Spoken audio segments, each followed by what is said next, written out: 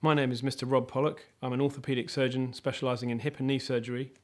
I work at the Royal National Orthopaedic Hospital.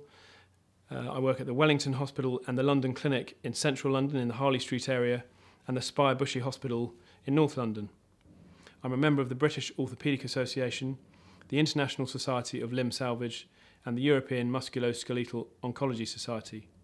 I trained at University College in London and I did some specialist training in America and Australia. I treat a range of hip and knee conditions from the simplest sports injury through to arthritis, and I have a particular interest in the world of bone cancer. As far as sports injuries are concerned, patients may have an acute injury on the sports pitch or the tennis court, or they may just have chronic pain that comes on as they're training in the gym or if they're training for a marathon or a charity walk, etc.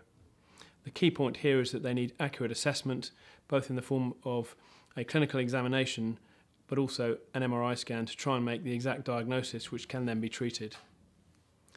As far as treatment is concerned, we use all modalities from physiotherapy through to anti-inflammatory tablets, ultrasound guided injections and, when required, sometimes keyhole surgery.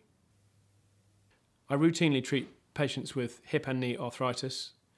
Patients usually experience pain on exercise, which sometimes wakes them at night, but usually affects their function in some way, often meaning they can't walk as far as they used to be able to, or play golf, or play the sport of their choice.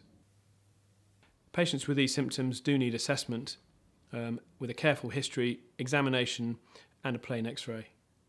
Often we can repair joints, and wherever possible we would always repair rather than replace, but sometimes joint replacement is required.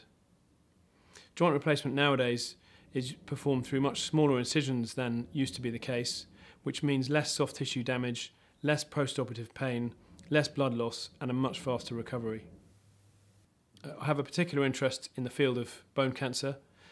Thankfully nowadays with modern cancer treatments people are surviving a lot longer, but occasionally any form of cancer can spread to the bones, and that's where I come in and can usually help.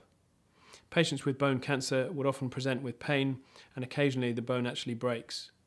And this is when orthopaedic surgery is usually necessary to either fix the broken bone or replace a section of diseased bone. If you've suffered a sports injury, or you think you might have hip or knee arthritis, or if you have cancer which you think may have spread to your bones, I'd be more than happy to give an opinion via Invictus Health.